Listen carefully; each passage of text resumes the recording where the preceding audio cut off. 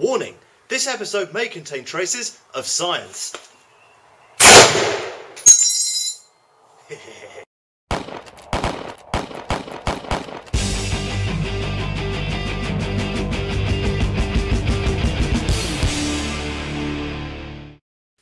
Hello and welcome to Bloke on the Range.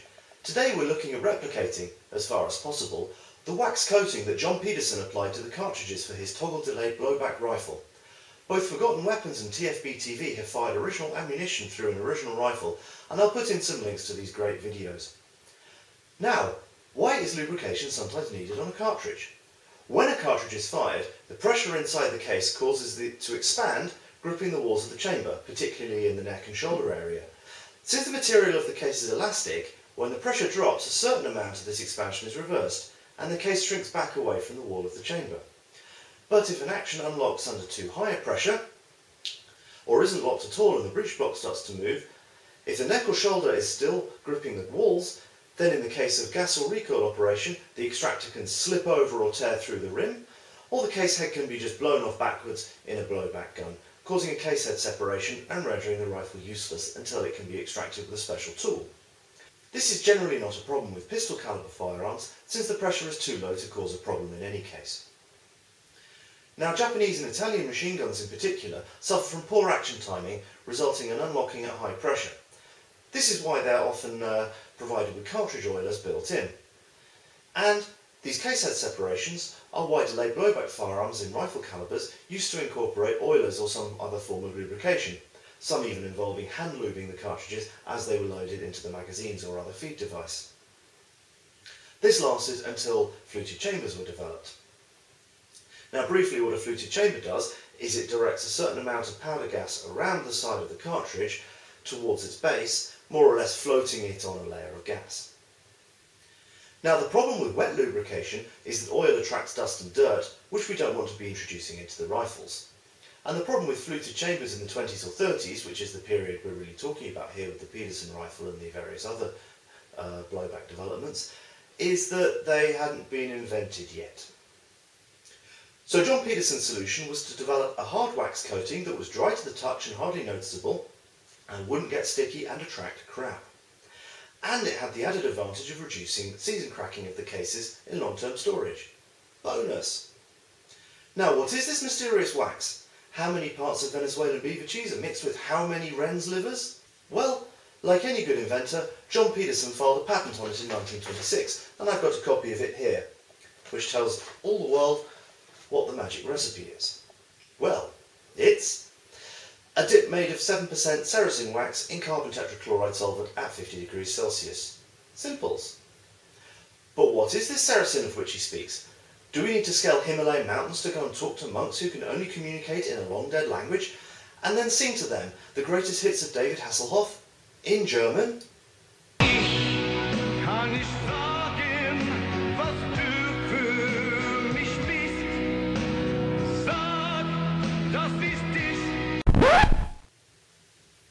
Nah, it's high quality church candle wax, like this one, as featured in many a dirty German film.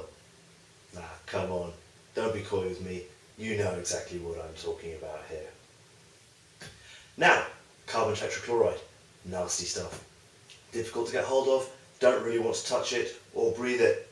However, I did recently discover that I could get dichloromethane, which is much safer and very similar stuff, but with two of the chlorines replaced with two hydrogens. It does, however, have a much lower boiling point, so we'll be doing this at a lower temperature than John Pedersen himself. So why are we bothering to do this at all? Aside from just from the sheer science geekery of it. Well, it turns out that I've got a bunch of 308 Norinco ammo that just won't run in my M1. And what's more logical than spending $50 and a whole bunch of time on seeing if you can make $40 of ammo run through your gap? And not forgetting our everlasting and priceless contribution to the total sum of human knowledge if it works. So let's get to it. So I made up a 7% solution weight for weight of ceracin wax in dichloromethane. Ceracin's a bit less dense than carbon tetrachloride, so this will be a slightly thinner solution. However, at room temperature, it's just this horrible crystalline mush that's no good to man, fish or fowl. So what I'm going to do is first of all run this under the hot tap, get it all into solution and then keep it warm on the hot plate. And there we go, all warmed up, goes into a nice solution, and I just happen to have this gorgeous chintzy 70s plate warmer to keep everything warm. God, these gloves make me look like a French mime. Now part of the difficulty here is that we've got a very narrow window to do this in.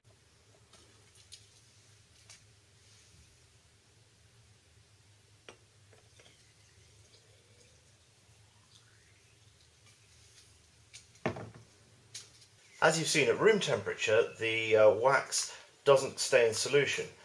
The other problem is that it boils the solvent boils at about 40 degrees. Now carbon tetrachloride boils at about 77 degrees, so I suspect that John Pedersen had a rather wider temperature range in which to work. Now if we take a cold cartridge and dip it, what happens is that the solution goes out of solution and just solidifies as the mush. In fact, it doesn't really solidify on the cartridge that you saw before. And we'll just set that one aside and I'll show you how to deal with that in a bit. The other problem is if you take a really nice and warm cartridge, in fact this one's too warm, very much too warm, do it anyway. It boils the solvent. The problem here is the Goldilocks problem. It's getting it just right. Now let's see if we can demonstrate this a bit better. Now hopefully this one is vastly too hot. Not too bad, but it boils it a little. We've got one that's too cold. It's sitting out on the windowsill. Oh, that one's really gone milky, look at that. Horrible. And we've got one that's been in my pocket that should be just right. We hope. Yeah, not bad, not bad.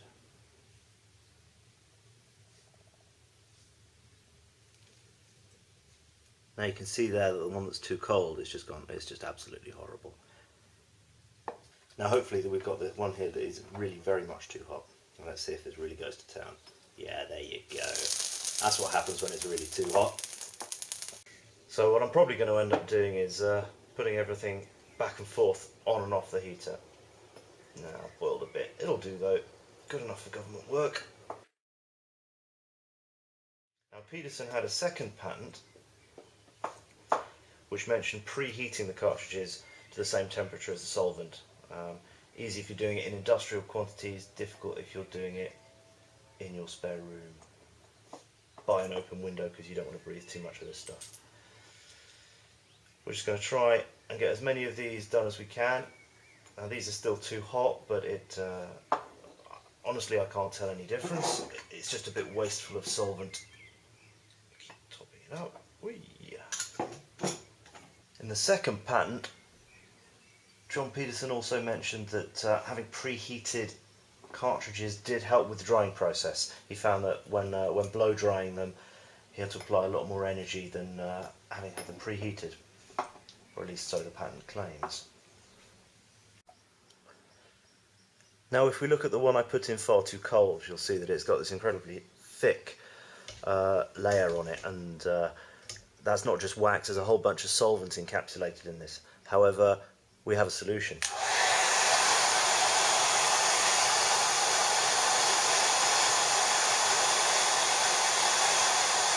So we can dry the solvent off with a hairdryer and make it dry. Now what's interesting is these that have been sitting here for a few minutes now, the coating is still very, very soft. It seems that some of the solvent stays in there for quite a long time. Here's ones I made in a first test that I didn't film a few days ago, and to be honest, if you didn't know they were waxed, you wouldn't know they were waxed, just like the originals. I stuck these in a polystyrene block, and the solvent tends to eat the polystyrene, but it's a very, very fine, very, very hard layer. This one, if you know you're looking for it, you can see the line where the wax went to. But what we'll do now is we'll leave these overnight, and we'll take them to the range tomorrow and try them out. So we're out here on the range. I've got my Spaghetti M1. I've got some of that superb MEN military surplus brass case 308. I've got some untreated Norinco, and I've got a big bag of what we treated yesterday. Now, first of all, what we're going to do is throw a clip of MEN through as a control. Make sure the barrel is at a constant state. I've just previously degreased it, and we'll see what happens.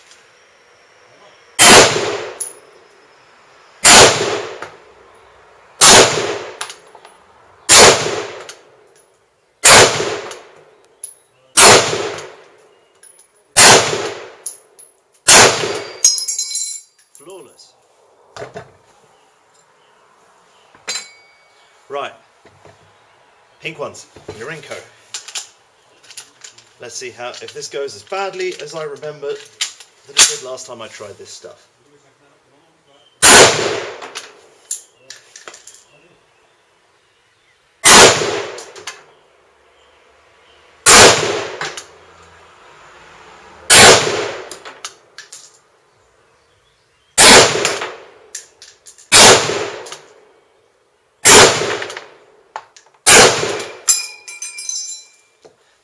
Well, that went all right. Let's try another one.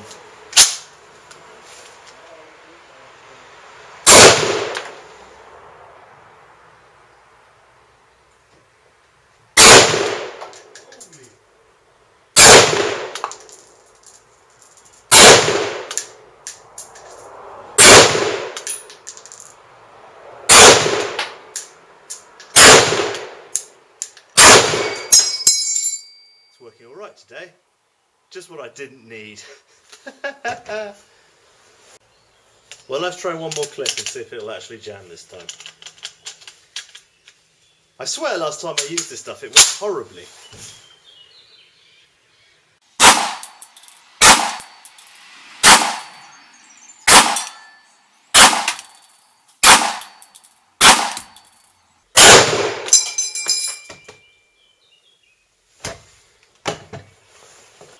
Well, that wasn't exactly how that was meant to go. The one time I don't want them to run, and they run.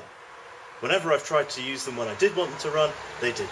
Anyway, let's see if we can at least replicate what TFB TV and Forgotten Weapons found when shooting original Pedersen cartridges in terms of what the cartridge looked like after firing. So here's 8 lubed ones.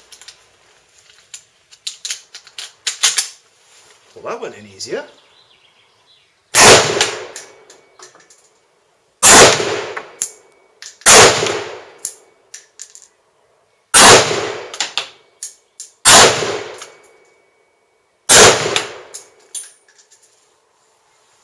Oh, and then I get a jam. Nice.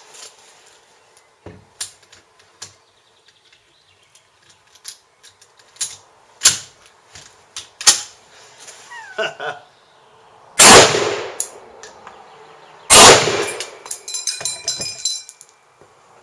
mean, look at that. That looks exactly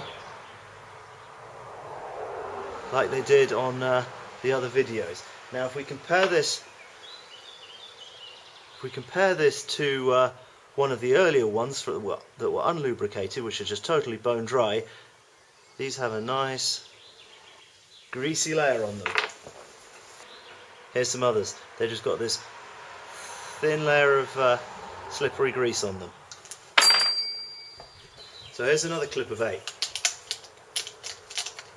Now just watch how easily that goes in by comparison.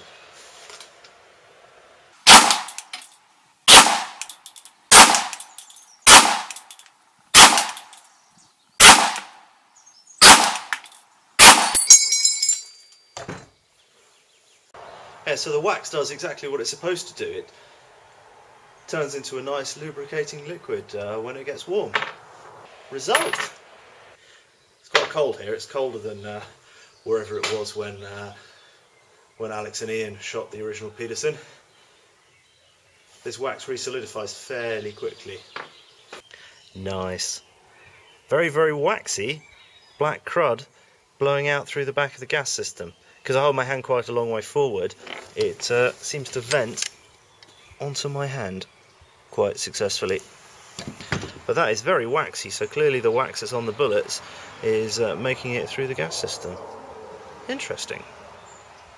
Now thinking about it, those stoppages there seem to be cartridges jumping out of the clip early, which might have been caused by the wax, but we didn't have any failures to extract, which I used to have last time I used those particular cartridges. Now what actual practical uses do we have for this? Because clearly this might not really be a solution so that I can shoot Norinco in my particular M1.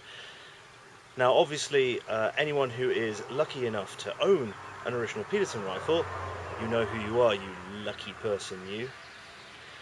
But it might also be useful for shooting nasty sticky surplus ammunition in Mosin Nagants. Because essentially a lot of the problem with the Mosins is that the steel cases, whether they're lacquered or copper plated, they seem to stick in the case and give problematic extraction. This might be a solution. We'll have to see if we can get hold of a Mosin later in the year and try it out. So I hope you found the video interesting. Like and subscribe, like our Facebook page, and see you again on the range sometime. Bye! Finish this off.